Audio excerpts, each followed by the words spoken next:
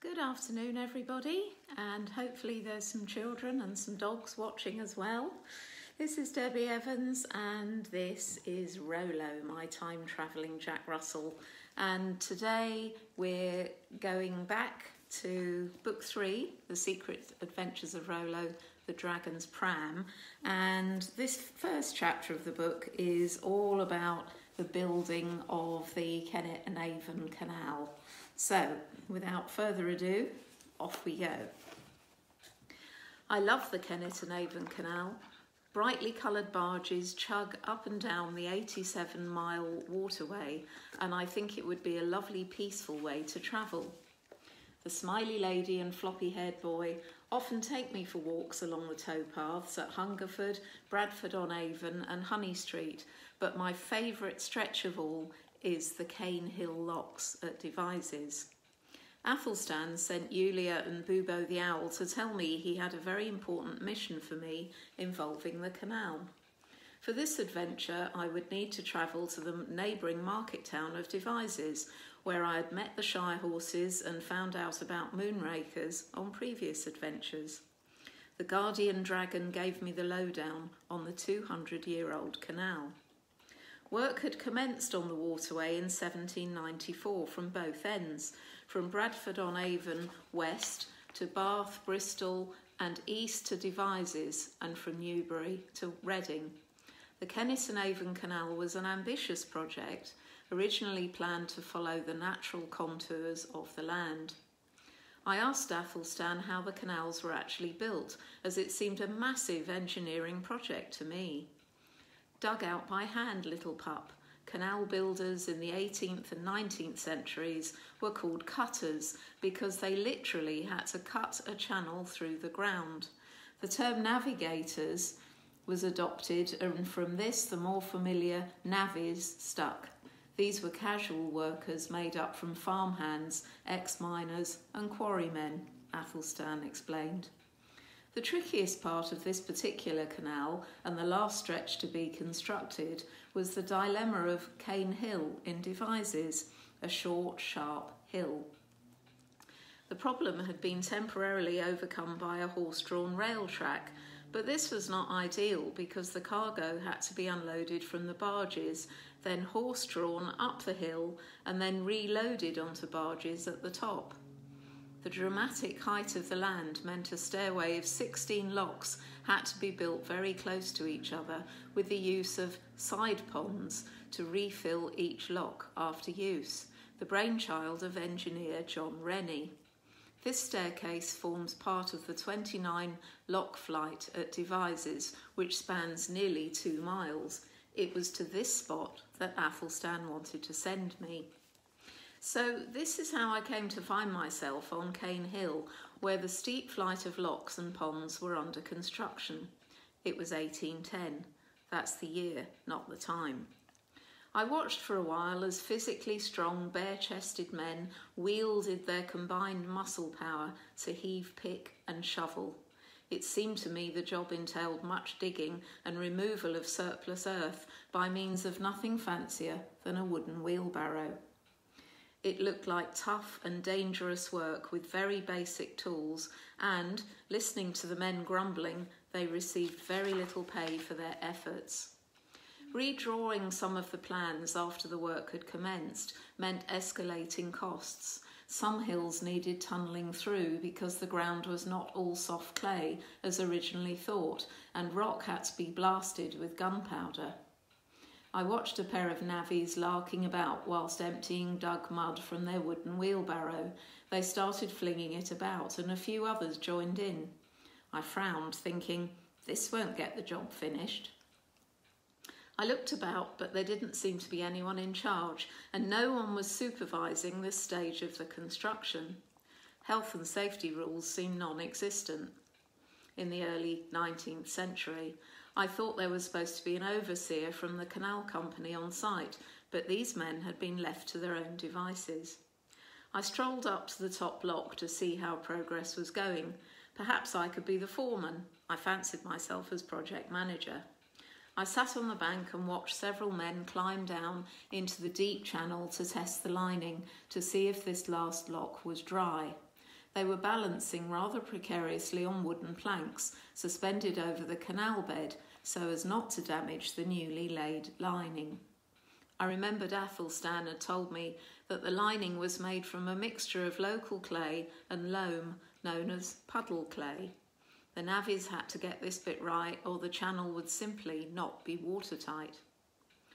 On the side of the channel, 2 men were sorting big stones and marking them with their special mason mark.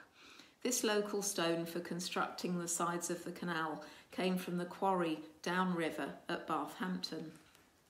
One of the navvies, a big brawny man, suddenly glanced up and shouted at me to clear off.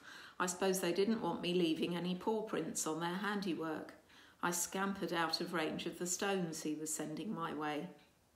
I ran along the bank of the canal, the part that would eventually become the towpath, so called because the first barges were horse-drawn and therefore towed, as they had no engine. To my surprise, in the next lock down the flight, where the puddle clay lining was almost set hard, a herd of cattle was being encouraged to go down a ramp. I couldn't figure out the purpose of this, but then thought it was probably to help flatten the base and really pack it down tightly. The cows were reluctant to go down the ramp, and the navvies didn't seem to know much about cow herding. I sat and watched this entertainment for a while. There was no way these cows were going down the ramp.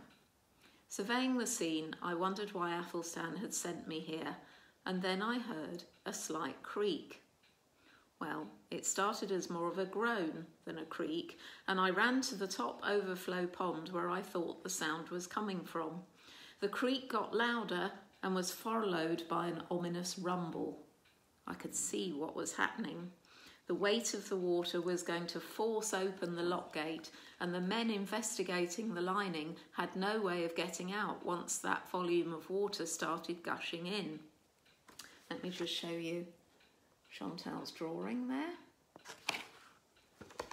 I had to act quickly.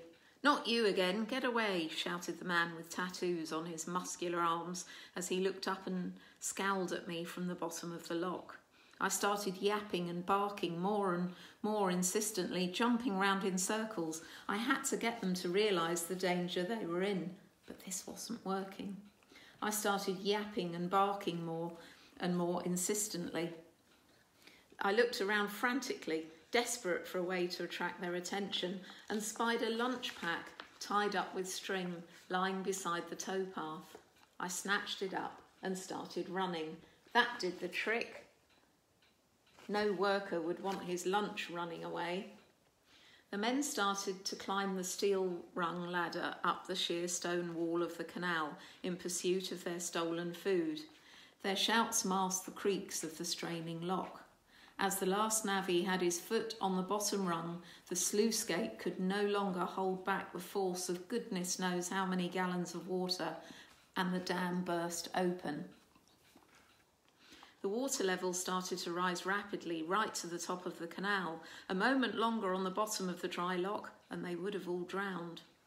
I held my breath as the last man managed to stay one rung ahead of the water. All the men were now safely on the towpath and couldn't believe their lucky escape. No one had even got their boots wet. Thank goodness the cows in the next lock had refused to go down the ramp, or they would have perished in the mass of water which was taking no prisoners as it flooded down the new flight of locks. I was rewarded with a hunk of bread and ham from the lunch pack I'd stolen, which I wolfed down in seconds, and then succumbed to a lot of rough petting. The big man crouched down and ruffled my ears as he called me boyo. He must have been from my native Wales. Sharing their lunch and looking at the canal construction, I had an idea which I needed to share with them so that they would hopefully never be in this kind of dangerous situation again.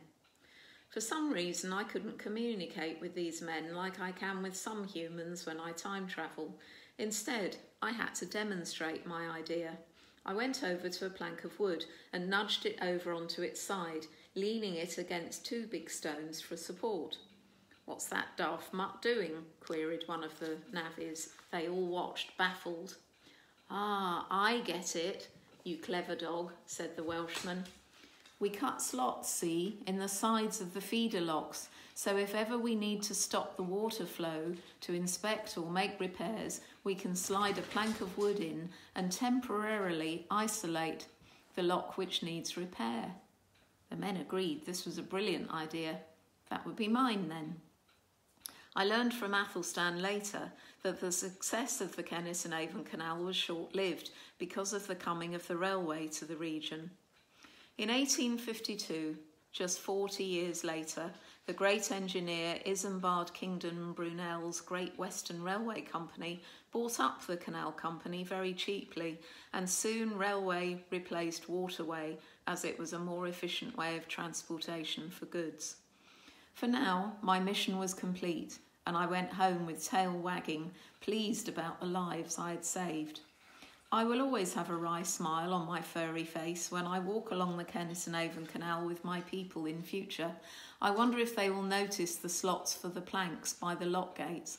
My idea. Back to my basket with a full tummy and the luxury of sleep. So that's the end of that chapter, but I would just like to share with you one of Rolo's dog blogs.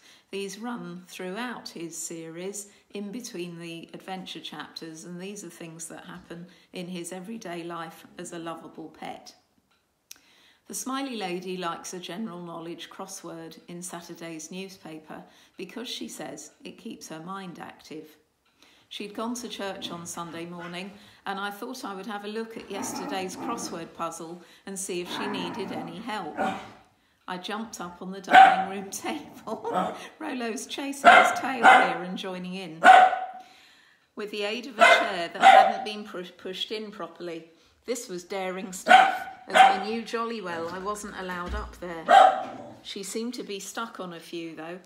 Let's see. 3 down. Female swan. She'd written in cob and then tried to rub it out. I knew the correct answer was pen, but where had she put her pen? I couldn't find anything to write the answer with. I heard the key turn in the front door lock and froze to the spot as the door opened and she had almost caught up with me on the table doing her crossword puzzle. To create a diversion, I picked up her reading glasses and jumped down, running towards her, carrying them gently in my mouth. Oh, Rolo, what on earth are you doing with my glasses? Have you been trying to finish my crossword? Rolo's just coming back to join us. She tried to sound cross with me about being on the table, but I couldn't. But I could tell that she secretly found it funny. In the end, I saw her looking up the answer to 3 down, and I must just share with you the drawing of Rolo doing the crossword. And yes, he really did jump down off the dining room table and bring me my glasses. So I'm sure he was trying to finish off the crossword.